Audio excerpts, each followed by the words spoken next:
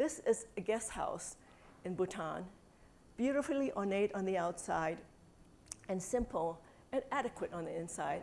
This is one of the places I stayed the first time I went to Bhutan, working with the country, as Sally was talking about, on helping to transition in the 21st century.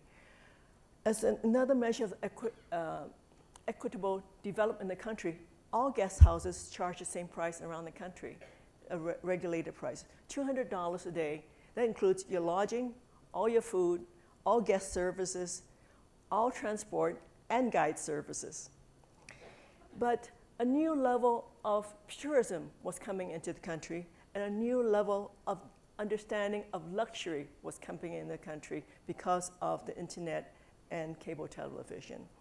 When I was there in 2006, Aman hotels were already built in the country. Most of you know about Aman Hotels. It's a small luxury chain of hotels. But to bring 5-star luxury into the country is really difficult, considering they only have one flight a day into the country, and everything else had to come via trucks through the high mountain passes from India.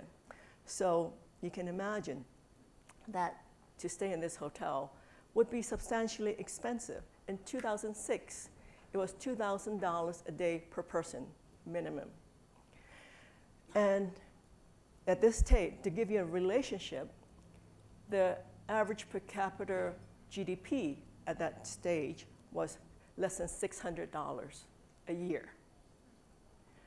So just imagine what it feels like for these people to be all of a sudden flooded with this. Some of my colleagues elected to stay in the Aman hotels on this trip, but it was not a 100% pleasant experience. One of them had their suitcase opened, and the money, cash, that she had hidden in her suitcase, which was going to go onto a project in Nepal that she was working on afterwards, got taken. Now let's put this act in context to the people. You have a Bhutanese who make less than $600 a year, dealing with people who are paying over $2,000 a day, over 3 times their annual income, to rent a room for a day. How does that connect with their brain and their value system? Would they think it's okay to take this money? I don't know. But it must beg the question, what are we influencing and how are we impacting the people and their happiness? This country is still primarily agricultural, but with the change, and they live in small villages around the country and in high mountain areas, but the call of consumption of more is more, what we believe seems to be the system throughout the world, and they're bringing them into cities where they have the call to what they now are believing is to be the values. More is more. And parts of Bhutan, like Thimphu, this is the capital, is looking more like most other areas in the world, and they're dealing with the same situations we are. Congestion, what to do with the waste that's being generated. But there's still good things about the exchange. This is a middle school class in Thimphu, which we connected with a middle school class in San Francisco.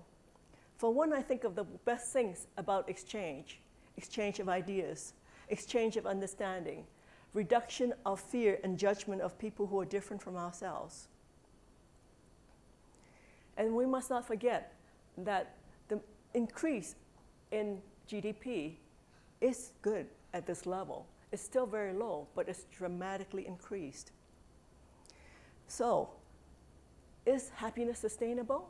Based on what we've seen, is this good? And also, is it important? And I have to say to you, and emphatically, yes. Happiness is sustainable and is important. Because I'm going to tell you how it makes a difference in terms that we in the Western world understand, in dollars and cents. Gallup research in 2013 showed that we in the United States alone is losing $550 billion a year in lost productivity due to unhappiness. Because unhappiness creates low morale, reduced productivity, absenteeism, lower quality of output, and lower creativity. Workers perform best when they happily engage in doing work that they feel like is meaningful. And health and longevity is directly correlated to happiness.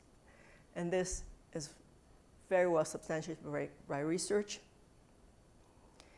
But the proudest thing I feel most humbled to be connected with in Bhutan is the declaration of the International Day of Happiness.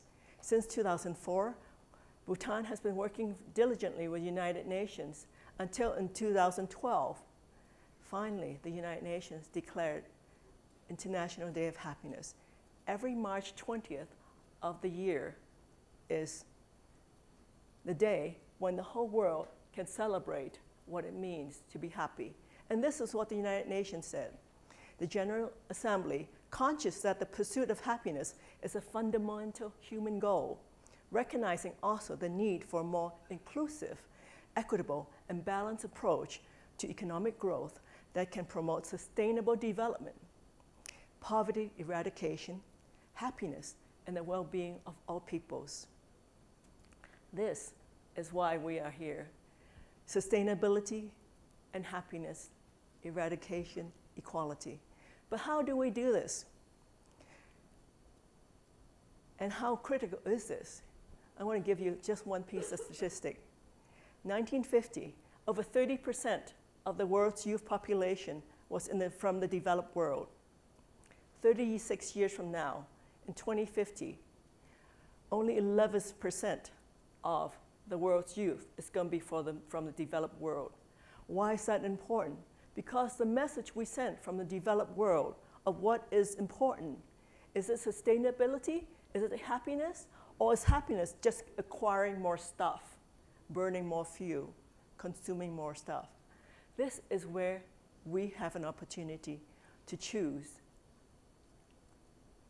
And I'd like to close with a Buddhist sutra story, which is completely spread throughout Bhutan and is depicted in both their temples and the storybooks. The story of the Four Friends. It's the story of the powerful elephant, the intelligent monkey, the agile rabbit, and the bird with flight. And each have unique characteristics, very different from each other, but only when they collaborate and work together, sharing in harmony with themselves, with each other, and the environment, are they happy and sustainable. Let's use that as the way for us to move forward. Thank you.